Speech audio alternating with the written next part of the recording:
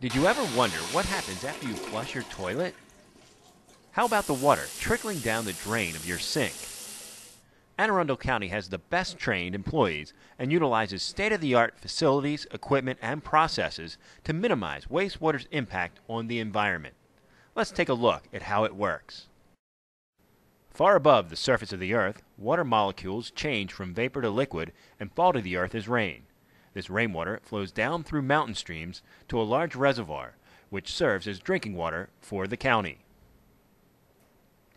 At this point, the water begins its return trip to nature. It drains from the bathroom sinks and flush toilets into the community's sanitary sewer system, which leads to the public treatment plant.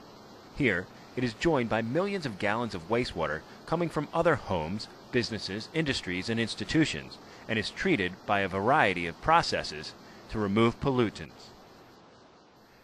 After treatment, the cleansed water is released to a lake, stream, or river, where it flows toward the Chesapeake Bay and the ocean.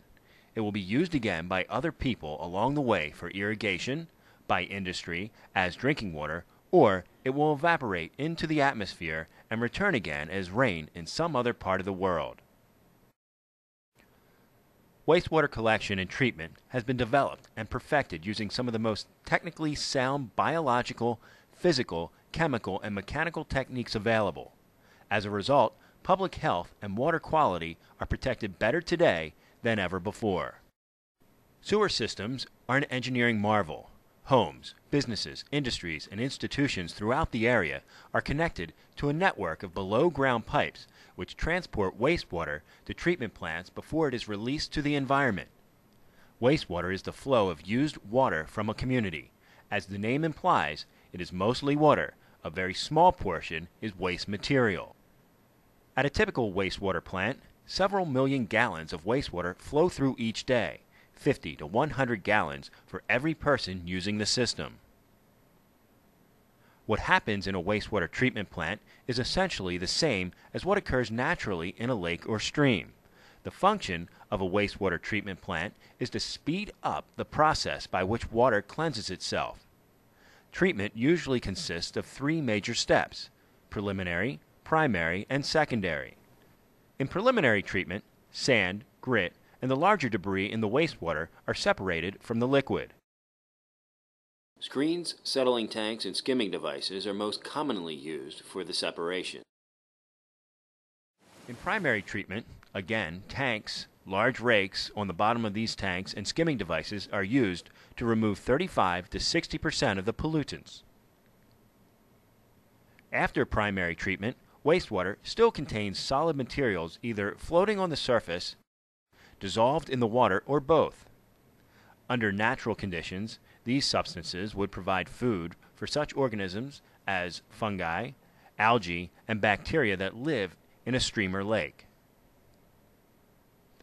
A wastewater treatment plant speeds up nature's process and further removes 85 to 90% of the pollutants. This biological process utilizes air to stimulate the growth of bacteria and other organisms to consume most of the waste material, including nitrogen and phosphorus. Chemicals are used to reduce these pollutants even further.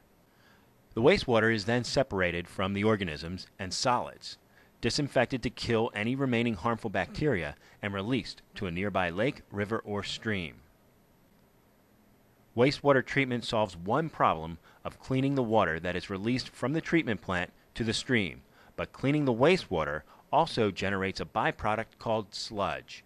Sludge requires proper treatment and disposal and can often be reused.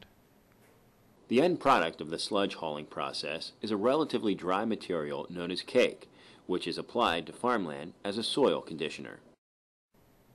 If you visit a wastewater treatment plant, take a look at the laboratory. Here, technicians conduct regular tests to monitor the wastewater entering the plant to assure that the plant is meeting its requirements for producing clean water.